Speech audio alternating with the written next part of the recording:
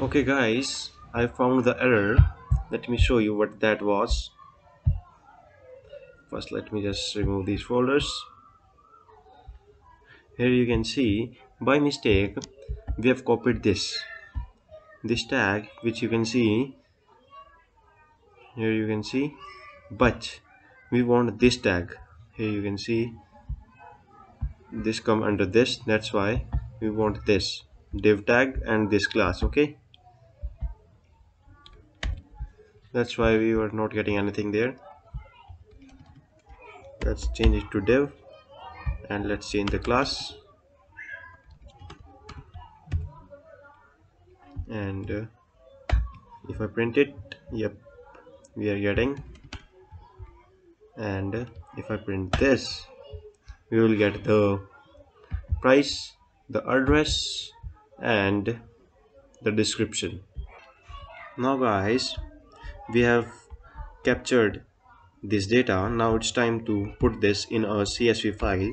For that, first we need to create a dictionary. Let's create an empty dictionary first.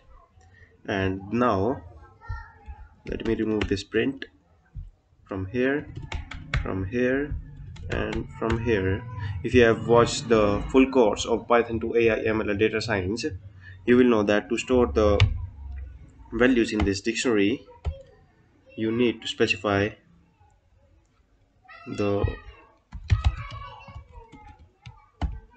attribute like price equals to this value, then d a address equals to this value, and at last d square brackets description description equals to, not description, it's description, equals to this value. Okay, we got some syntax error. Okay guys, one more thing is that we have to append this. We have to store this in a this I mean we have to store this dictionary into a list. For that, let's create an empty list and let's store it in a list now. l.append and d, still the syntax error. Okay, here you can see I have put the double square. Now yep, it's perfectly working now. Now we have to put this list into a CSV file. For that, I need to import the pandas library, pandas. And now let's create a data frame. df equals to pandas dot data frame l, and we want to store this value in this data frame. That's why I'm putting here l. And now you have to type a very big line of code, which is df to csv.